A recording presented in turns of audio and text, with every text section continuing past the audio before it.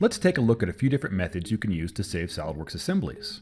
Here we have a simple skateboard truck assembly with a few components, sub-assemblies, and toolbox components.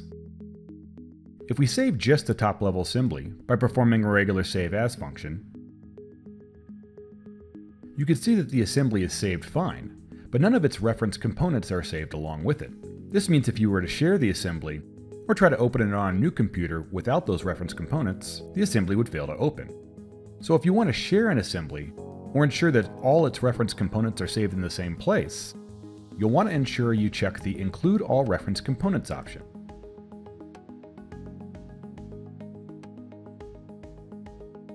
Now when we go look at the file location, you can see that all the components along with the assembly are listed.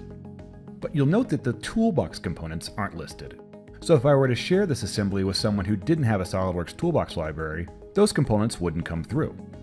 So I'm going to use Pack and Go to make sure they're included with the bundle. Pack and Go can be accessed from File, Pack and Go.